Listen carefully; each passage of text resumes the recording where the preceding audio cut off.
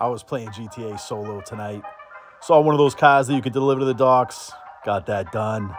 When I saw this little two-piece rolling up on me, they pulled up, decided to pull out, and it went really, really, really, really bad for them. I smashed them. I'm talking like, I don't even know, 30 to 5, something like that. And yeah, but you know me, I'm not a griefer, so I wanted to try to give him a chance. I checked on dude, ran up on him real quick. He didn't look like he wanted to fight anymore, but he still wanted to smoke.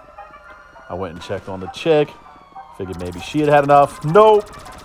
She still wanted to smoke. Figured I'd give him one last chance. Rolled up, gave him the friendly beep beep. He chilled out. Girl still seemed kind of nervous. I don't blame her. I just absolutely destroyed them. So I hit her with a little friendly respect emote. Hit her with a good game in the DMs. That seemed to settle her down. But if I'm being honest, oh boy, he still looked kind of angry. So I hit him with a GG too. But I made sure I kept my eye on him because there was just something about the way he was moving. And sure enough, he popped out with it again. And I had to hit him with the... Still had a feeling he didn't learn his lesson. I hopped on my bike and sure enough, he tried to shoot me, hit his girl, so I had to... She spawned back in. I pulled up on her and...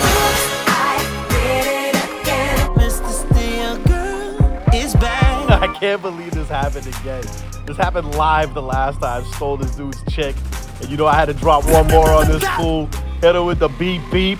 And then literally rolled off into the sunset with his girl. And that's where this story should end. But you know these kids these days, they can't take an L. So he pulled out his oppressor and started hunting us down. But he must not have heard about me. I hit him with the flick of the wrist, smoked his ass, rolled on over, picked up his chick, decided to carry on our evening up at Drip Spot, hit one more.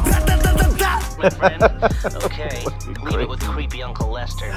Took her up to the music locker, and yeah, we had a great time. It was really funny.